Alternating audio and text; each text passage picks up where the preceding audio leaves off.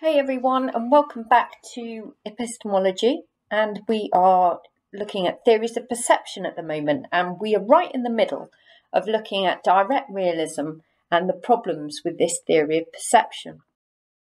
Just to recap again then, that epistemology, we've looked at what is knowledge.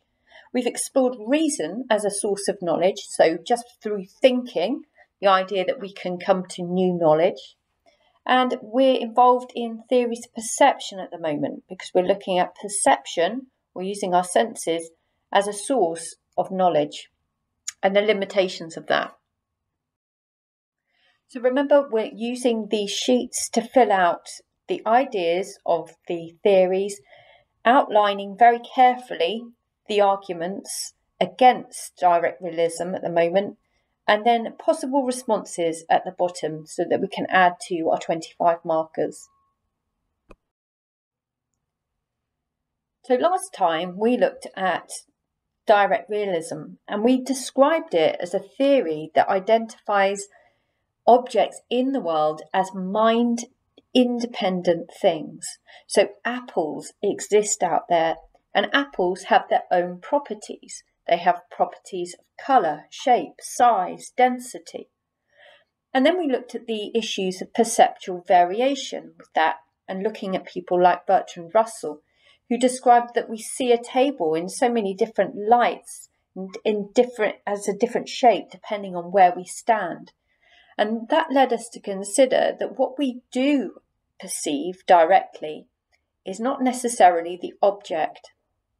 Now today we're carrying on with that kind of line of thinking, and we're going to move on to the issue of illusion, or the argument of illusion. Okay, so I'm going to show you a few things that I want you to consider. So what are you perceiving here? Are you perceiving straight lines? Are they horizontal? Are they parallel? Or is there a slopingness to these lines?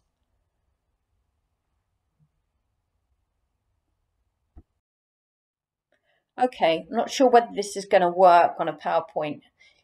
Shake your head. Can you see anything?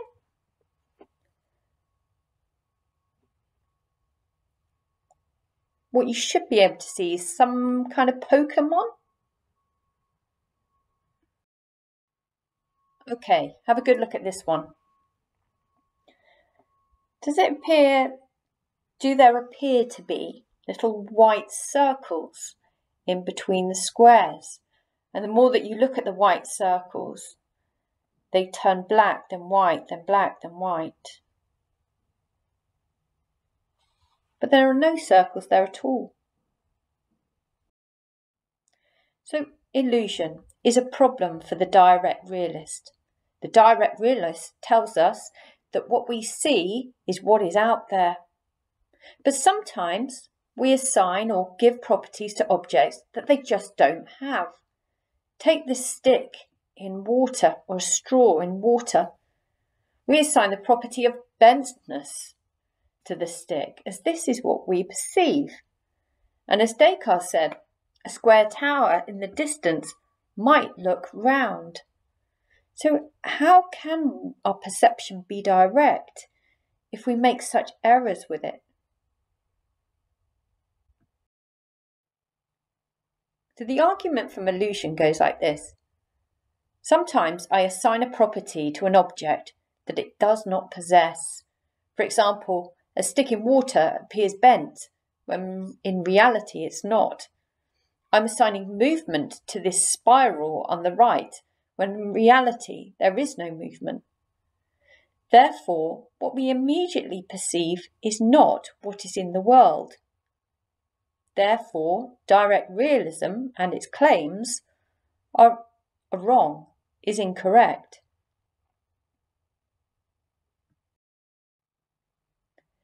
What could a direct realist say in response to this? Well, they could say that we don't perceive a bent stick. We directly perceive a stick that's half submerged in water and it appears to be bent. It's not a bent stick. It appears to be bent.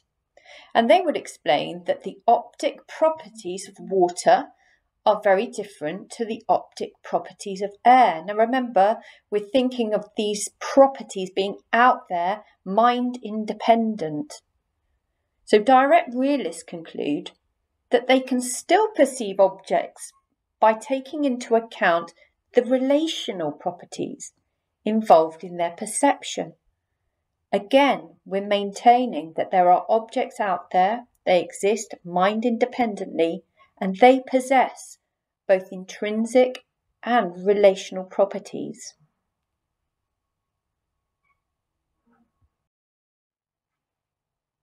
Let's move on to the problem of hallucination. Now, hallucinations tend to be the results of drugs or of illness. Why is hallucination a problem for the direct realist? Well, let's think about it. The direct realist tells us that what we see is what there is.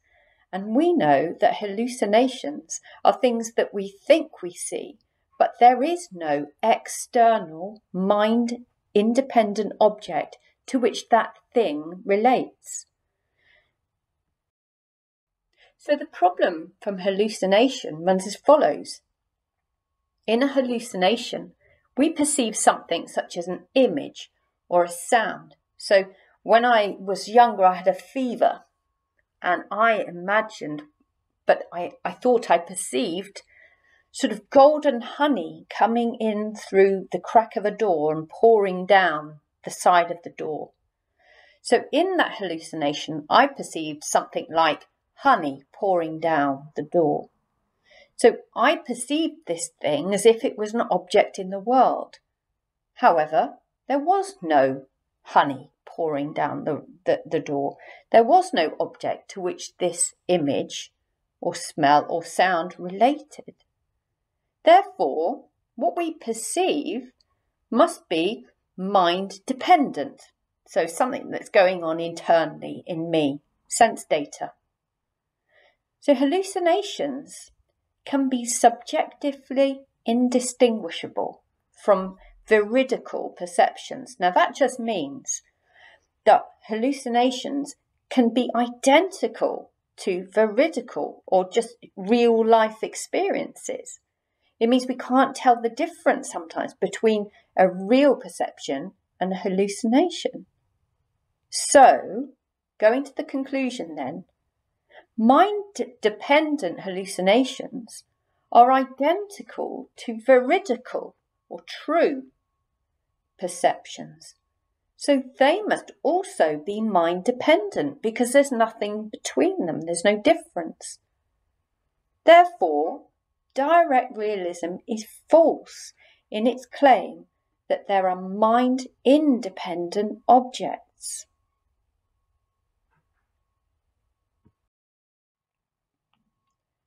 How can the direct realist respond to the problem of hallucination?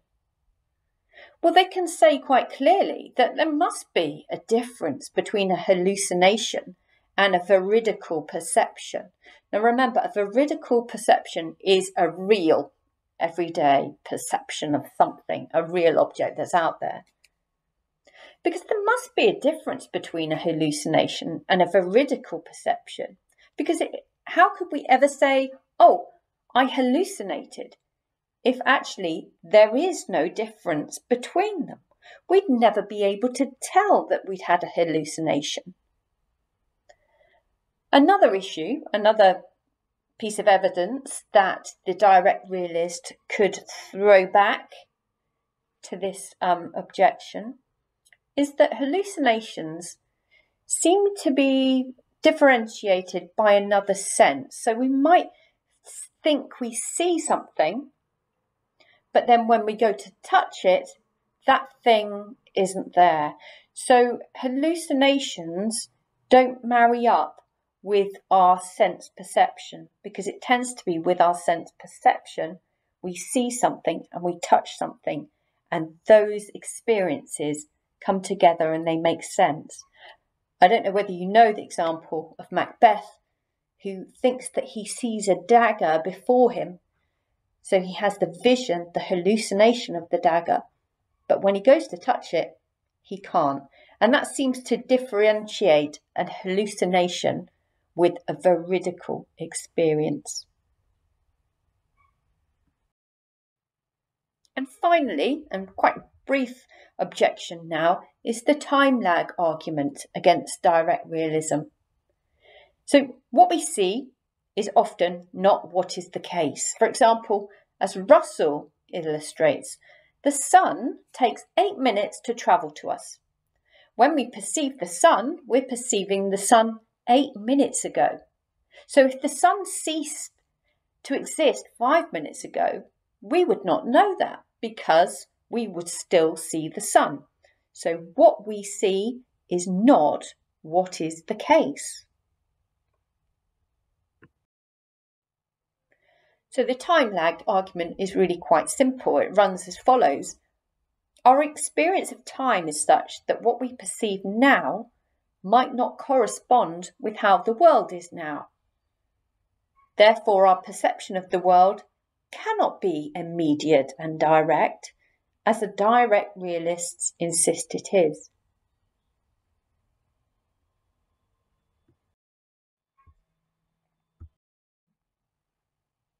Let's have a look at how a direct realist might respond to the time lag argument. I don't think they're going to find the time lag objection, too damaging, because they can still retain a lot of what they're claiming about perception and direct perception of objects in the world.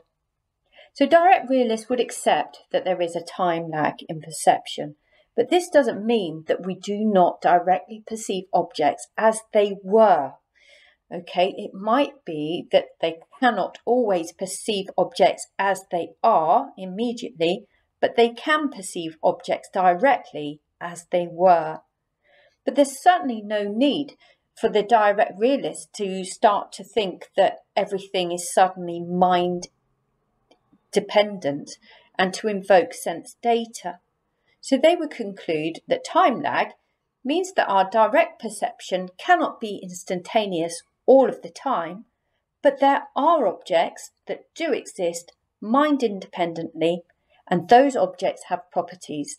The only thing that they perhaps have to give up on is that all our perceptions are immediate.